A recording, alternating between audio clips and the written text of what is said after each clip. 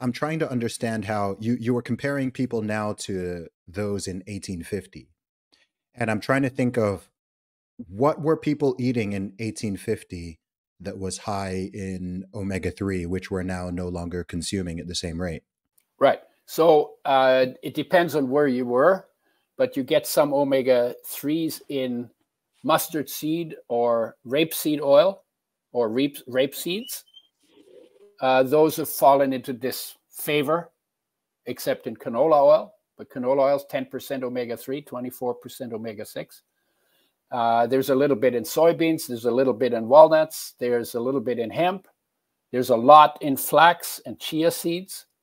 And in Asia, there's something called perilla, which is also very high in omega-3s.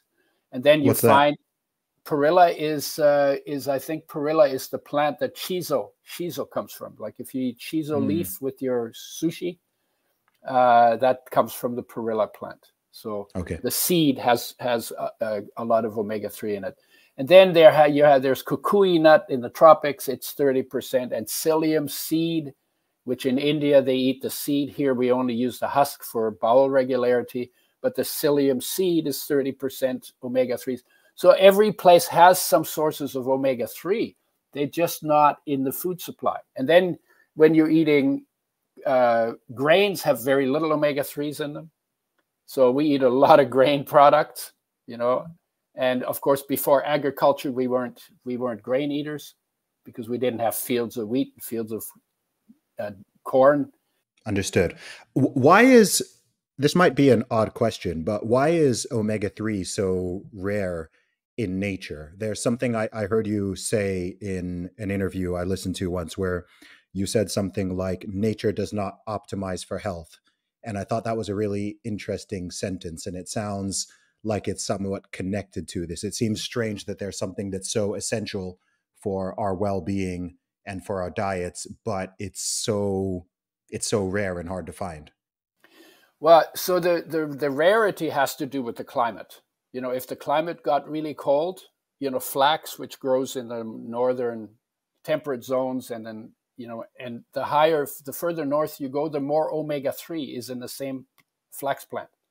So if you go south Dakota, which is the south end of where it grows, it's maybe 45% omega-3. But you go up into halfway up Canada in Saskatchewan or Manitoba, you'll get 63% omega-3 in the same grain. So from 45 to almost 60%, 18% difference. So the further north you go, so that has to, it has a climate factor too. So if we get into another ice age where it gets cold further south, then omega-3s will grow further south, and you'll get more omega-3s in what grows further south. So that's one issue. But the thing about the body, you know, nature's mandate is not optimum health.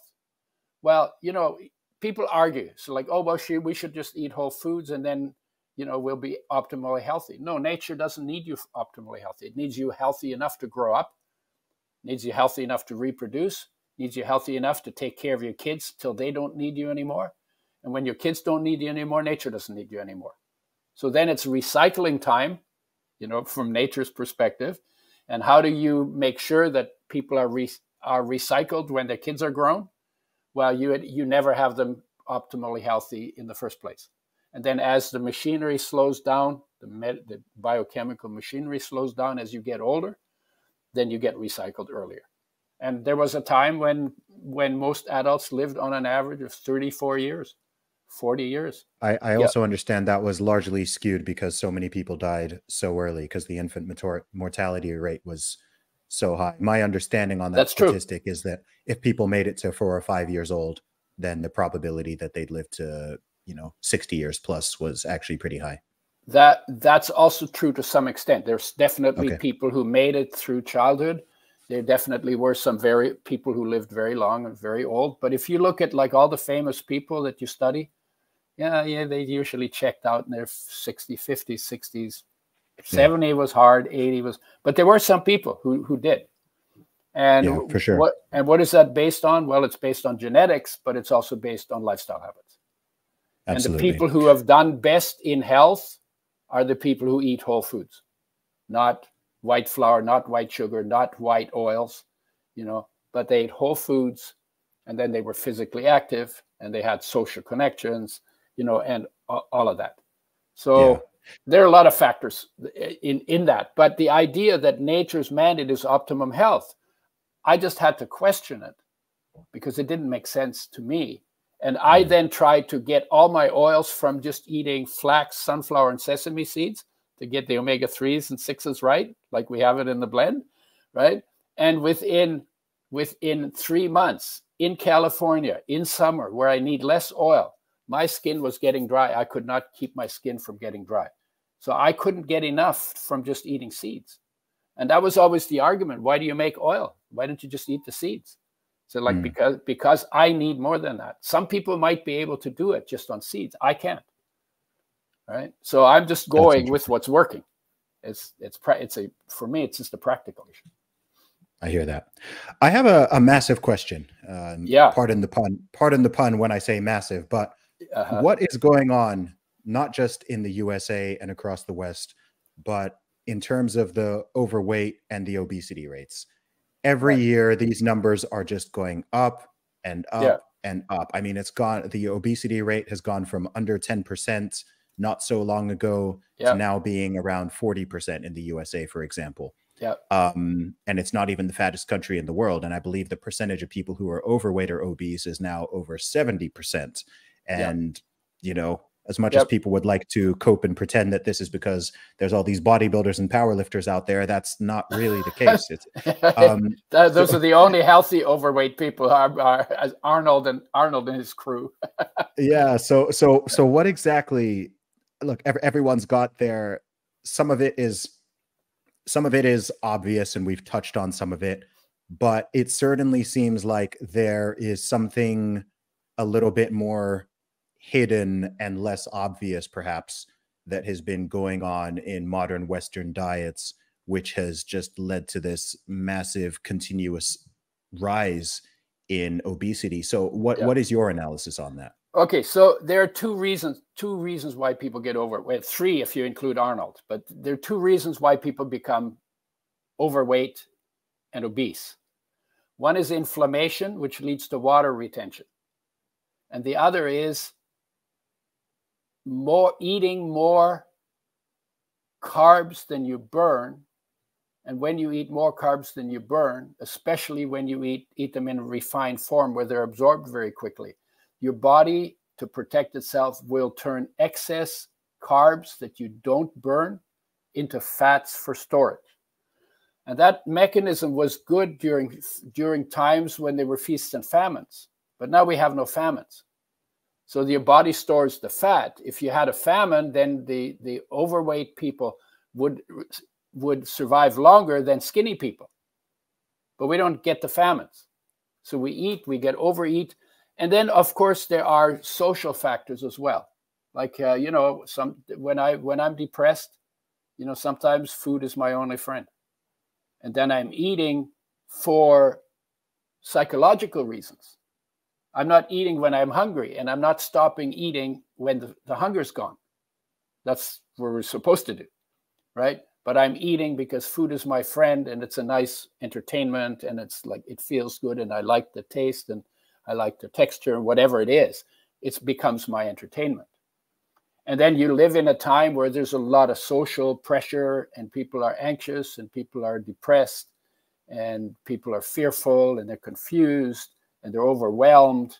And when you get stressed, one of the it's very easy to overeat, because when you're stressed eating, you're basically bringing fuel in for the fight or flight that's about to happen. But our stress isn't fight or flight stress, because it's not physical. There's no bears chasing us most of the time, right? We got stress, but we don't have any physical outlet for that. So we don't run like hell to escape it. We just sit and stew in our stress. And then overeating is often part of that. Now we have to be more deliberate these days than we used to be when there were no such things as white sugar and white flour and concentrated foods. Now, the other thing with inflammation, when you eat sugar cane, you get the sugar, But in the cane, there's also antioxidants. They protect you. I call them spark control. You know, you want to build a fire in your body, that's your energy. But the bigger the fire, the more sparks it throws. So that means the more spark control you need. We call those sparks free radicals, and they damage tissue. And then you get inflammation. The immune system produces inflammation because it tries to isolate whatever these sparks are and then take them down. But we don't have the antioxidants that take down the spark control. So we're going to get more inflammation. White sugar gives you inflammation. Why would white sugar give you inflammation? It's just a fuel molecule because it produces free radicals, and we don't have the balance with the antioxidants and anti-inflammatories that we need. We've had people who lost 60 pounds in a couple of weeks, in 3 weeks, 60 pounds of overweight. They just peed it out because it was inflammation. And when you deal with the inflammation, then the tissues shrink, the water's released, and you basically pee it out through your kidneys, right? So omega-3s turn into their own spark control. Omega-3s build a really good fire in your body. So they give you lots of energy. That's why athletes do so well on it. But part of the omega-3s actually turn into antioxidants. So it is the only molecule among all of our nutrient molecules that it both gives you the fire and protects you against the sparks. Same molecule is turned into spark control in the body. 80% burned for energy, 20% turned into other molecules, including spark control and anti-inflammatory molecules. Kind of cool, omega-3.